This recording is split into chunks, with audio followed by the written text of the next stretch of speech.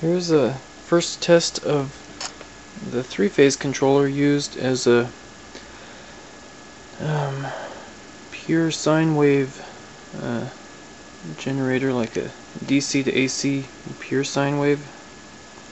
You just need to add a little filter of a inductor and capacitor, and you just need two of the phases for it. See, it looks all looking nice. Oh yeah, that's a sine wave right there. This is just a test at 72 volts around.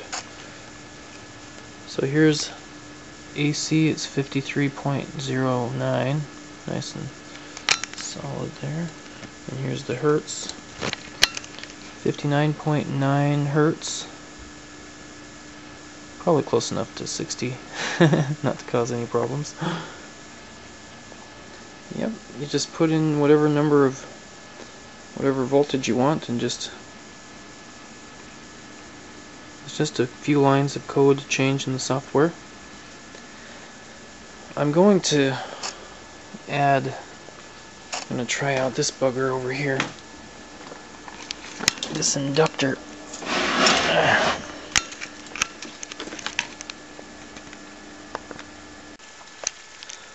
I'm going to try this inductor instead of the little homemade one I made here. The homemade one's probably good for 30 amps maybe. It's two pieces of 18 gauge wire in parallel all the way around. This one, ooh, yeah. This one's rated for 200 amps continuous. It's heavy, it's like 50 pounds or something. And then I would just need to get a little capacitor bank of some high ripple current capacitors, and then I could get, this would be a 220 volt 200 amp pure sine wave inverter.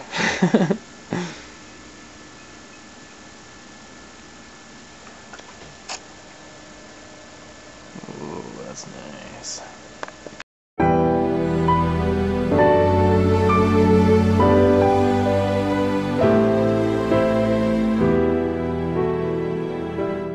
The Great Sadness. Sadness is a wall between two gardens. Khalil Gibran. Max stood on the shore, doubled over and still trying to catch his breath. It took a few minutes before he even thought about Missy. Remembering that she had been coloring in her book at the table, he walked up the bank to where he could see the campsite, but there was no sign of her. His pace quickened as he hurried to the tent trailer, calling her name as calmly as he could manage. No response. She was not there. Even though his heart skipped a beat, he rationalized that in the confusion someone had seen to her, probably Sarah Madison or Vicky Doucette or one of the older kids. Not wanting to appear over-anxious or panicky, he found and soberly informed his two new friends that he couldn't find Missy and asked if they